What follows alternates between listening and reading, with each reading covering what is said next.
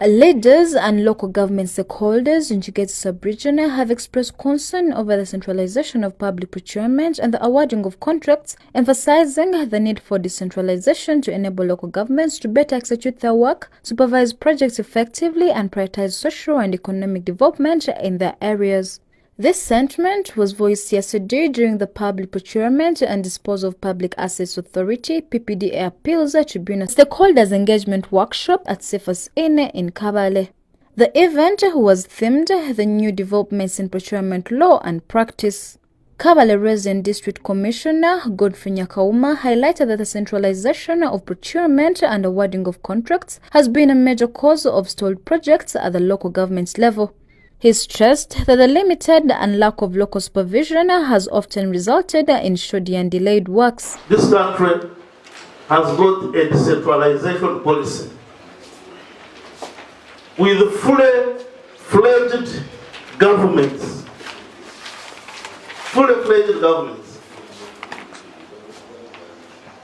You give a project is given to a district, but you want the procurement to be taken from Kampala. And when your people come from Kampala, having been given the projects, they don't want to be supervised by the district. Because they have got their projects from Kampala. I mean, their agenda from Kampala. And when they come here, what they do is a disaster. A total disaster. Wilfred Darinda, the male youth councillor for Rwanda District, who also represented District Chairperson Stephen Apire Kasiaba, echoed similar concerns. He pointed out that districts have unique priorities and benefit significantly from different supervision of projects, which is hindered by centralized procurement processes. There are some instances where government gives contracts to some contractors from Kampala to implement projects which are in our local governments. Now, such a project, most times they carry very big sums of money. They are very big projects. But the problem is these contractors pay a lot of allegiance, most of the allegiance, to the people who gave them contracts in Kampala.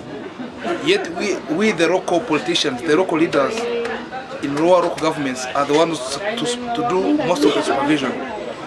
You see, when someone does not respect you, it means you cannot supervise that person. This is what exactly happens, and we ask government to consider bringing those contracts, those resources to local governments. Addressing the audience, Francis Frankiwa, the manager legal at the PPDA Appeals Tribunal, expressed the concept of hybrid procurement, where responsibilities shared between the relevant ministry and local authorities, depending on the sector. Hybrid procurement is a collaboration between either the responsible ministry, especially at times it's the Ministry of Land and Housing and Urban Development, or it is the Ministry of Local Government or Ministry of Education, depending on the specific sector. But normally hybrid procurements are procurements where the procurement is conducted by the ministry, although the beneficiary is the local government.